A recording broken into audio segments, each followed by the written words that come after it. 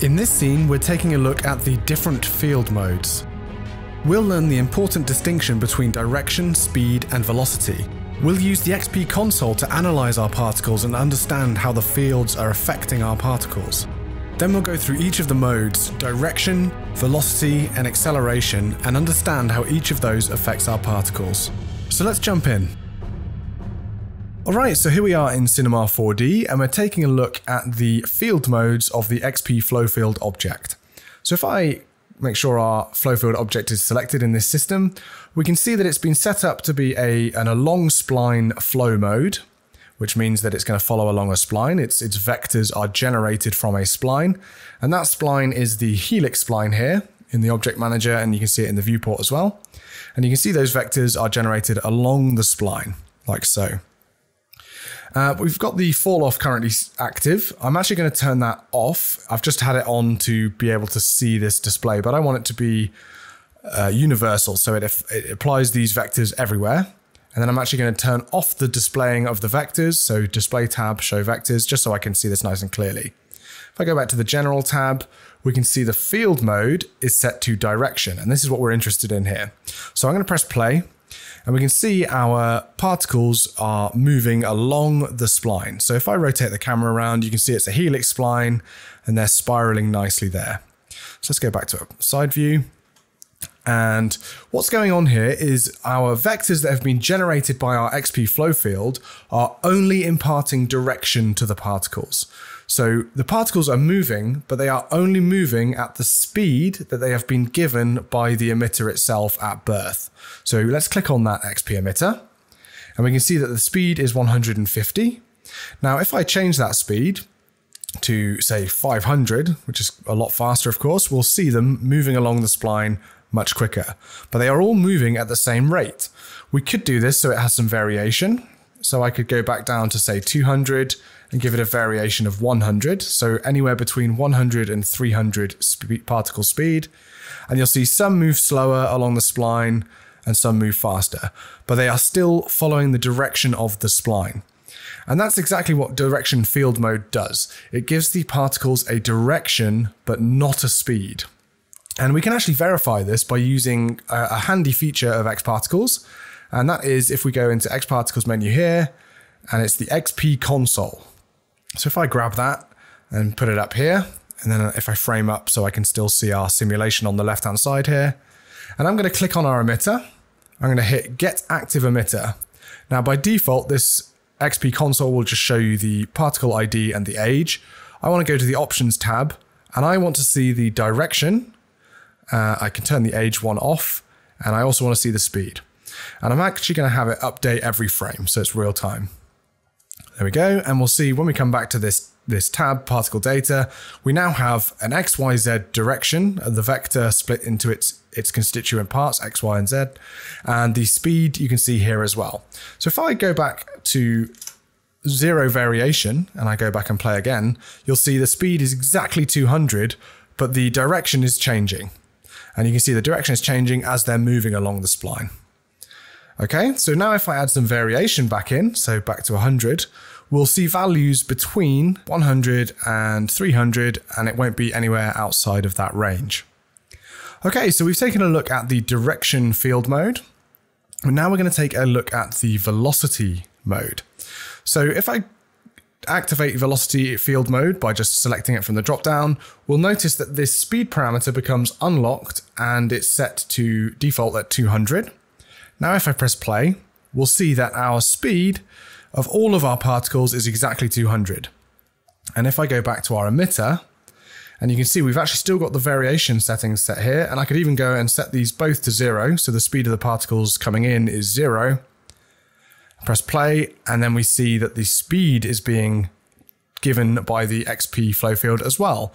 And velocity is simply direction and speed together. So it's the XP FlowField is actually giving the particles both the direction and the speed now. So we can test that out. We can change this to 300, and you'll see there we have the speed set to exactly 300. So that's really useful when you need it to follow exact shapes or following along different surfaces and that kind of thing, and you need to dictate the exact speed of the particles and not have any other input for the speed or any other drivers of the speed. Now, we can't talk about field modes without also addressing the strength parameter, the strength slider here. Now, currently it's set to 100, which means that it will change the rate of the direction and speed of the particle at a rate of 100%. So it's immediately applying this flow to the particles. So if I drop the strength down to 10%, you'll see that it takes much, much longer to reach that 300 speed. And you can see in the real-time updating of the XP console, if I go through a bit slower and I pause at a few moments, at this point they've only reached 276 units.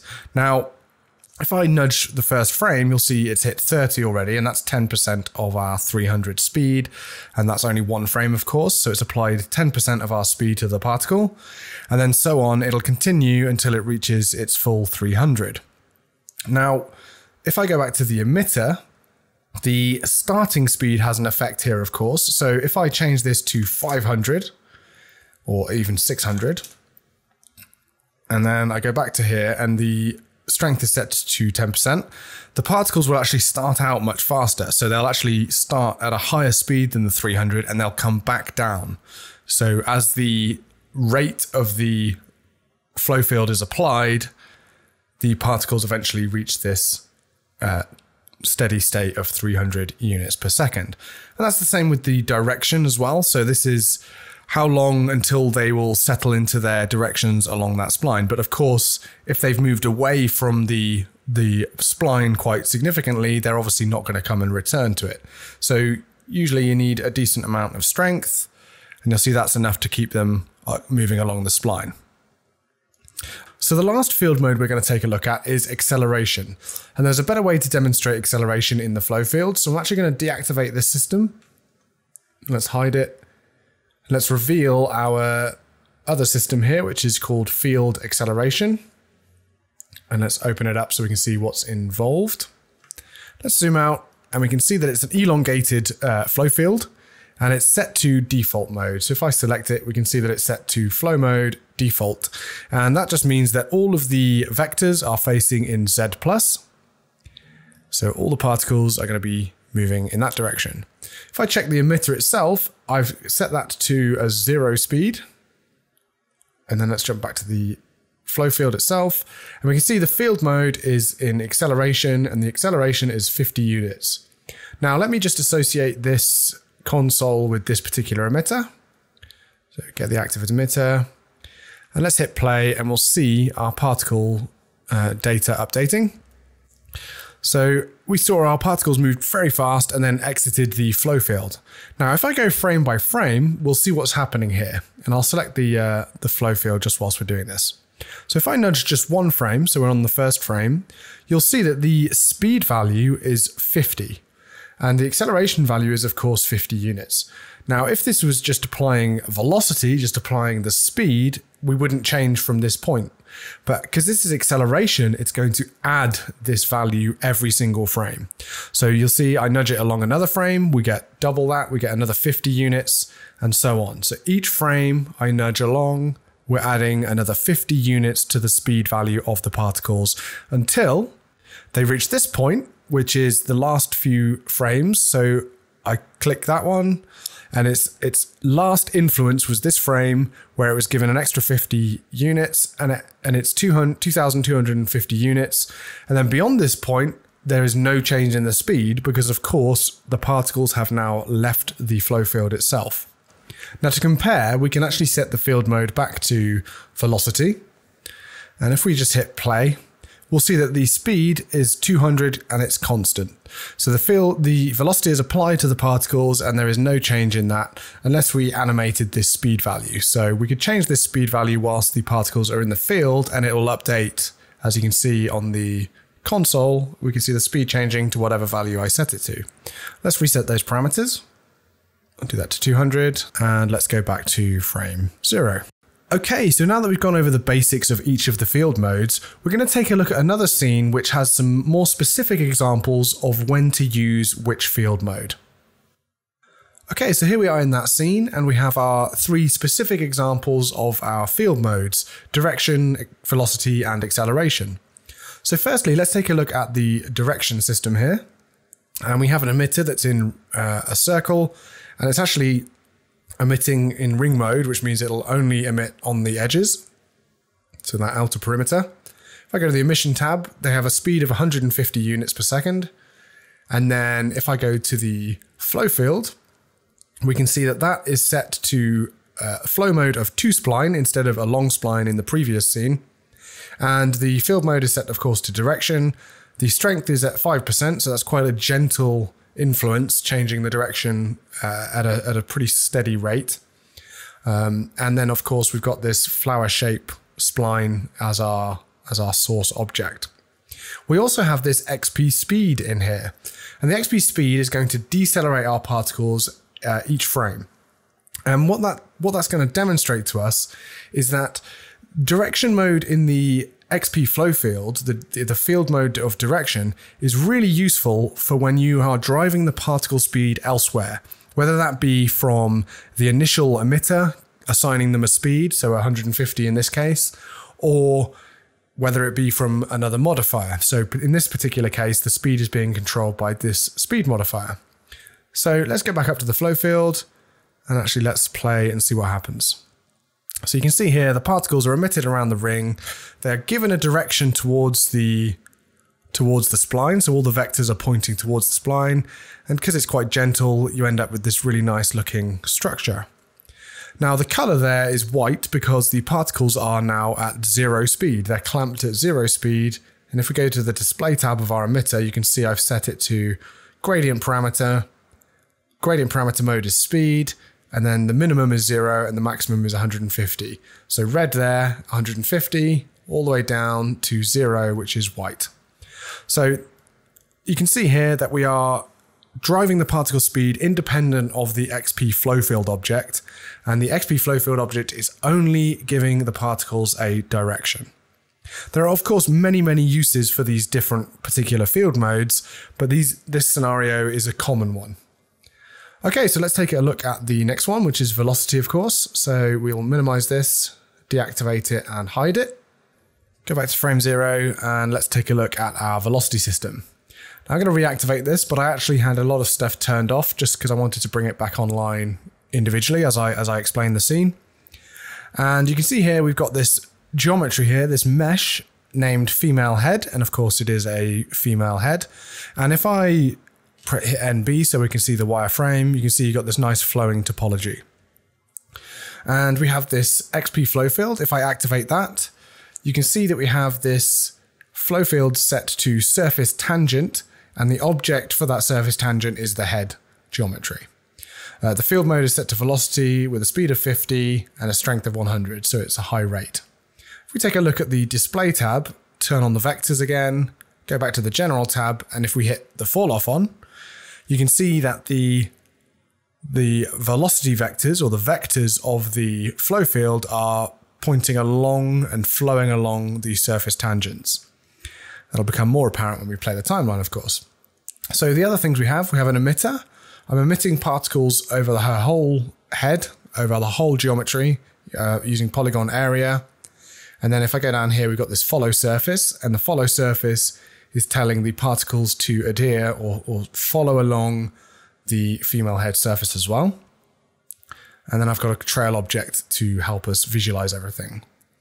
Okay, so first off, if I actually deactivate our flow field and I hit play, you'll see our particles are moving across the surface, and their initial direction is generated by the female head normals. And you can see it's kind of crisscrossing all over the place. And that's an interesting look, and that might be what you're after. In that case, you wouldn't need a flow field. But for our purpose, we're demonstrating the flow field, and we get some really interesting looks. So I'm activating the flow field. I'm going to hit play, and you can see we get this really beautiful flow of particles moving across the surface. Now, the reason velocity is useful here and in this type of scenario is that it's giving the particles their speed regardless of the emitter's initial speed. We are controlling it all from within the flow field. So we don't even have to look at the speed on the emitter. We know that we are going to dictate the particle speed. So if I make this 200 and I hit play, you'll see it covers the mesh much quicker, but the particles are at an absolute speed of 200. And if I drop it down to say 30 instead of 50, we again know that the particle speed is going to be 30 when the strength value is at 100%. So a good time to use velocity is when you want the particles to all move in unison across a surface, and generally that tends to maintain shapes better. So it tends to reveal topology better, it tends to follow splines better as well.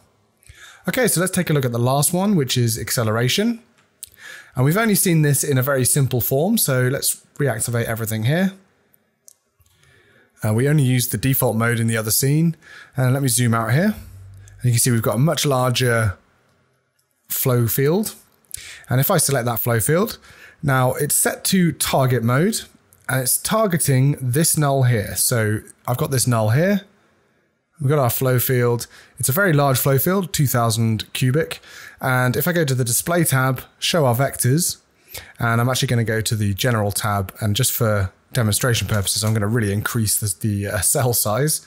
And you can see here, our vectors in our cells for our flow field are all pointing towards our null. So essentially it's creating a flow which targets whatever the input is in this field. In this case, it's the target null. So let's go back to a finer cell size of 40 and let's hide those vectors. Now, if we check out the emitter itself, we can see that it is a sphere. It's firing them out in the normal direction, which is away from the center essentially in this scenario. And we've got a trail object. So if I hit play, you'll see the particles move out from the emitter and then they start to accelerate towards the null.